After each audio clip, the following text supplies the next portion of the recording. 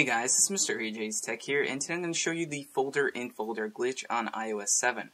So here is my iPhone 5, and we're going to be showing you this. So basically you can put a folder within a folder, and then you can actually use it as you would with a jailbroken phone.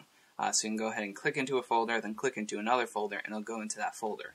So it's very cool. You can do this an unlimited amount of times, and it's fairly easy to get into once you understand the steps. So I'm just going to go ahead and go into the glitch. So this is a glitch, so you're not supposed to be able to do this, but you can.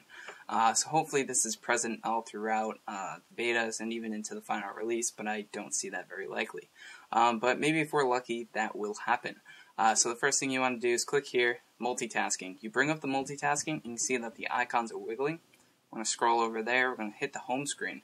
And then now you can see that this folder that I was just pressing is lit up, and it's actually above that. So I click into the folder that I want to put it into, and I just drag it right over there, click the home, and then we can go ahead and right into that, and then if we want to go back, we just go back. So that is the folder-in-folder glitch, and it's not glitchy at all. It's just you're not supposed to be able to do it, which is pretty cool. So you can go ahead and bring it right back. You don't have any issues when you bring it back, not like a springboard crash or anything like that. So once again, you click here, multitasking, brings up multitasking, so now the icons are editable, and do not click the home button. You have to swipe over to the home screen.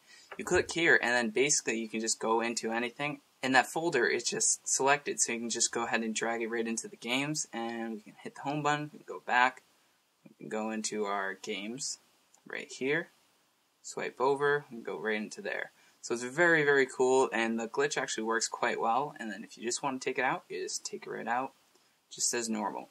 So of course you can't do this normally, so you go like that. It doesn't want to go into that folder. So this is a glitch. It does work on iOS 7, Beta 1, and Beta 2. Hopefully it'll work in the future, but I don't see that very likely.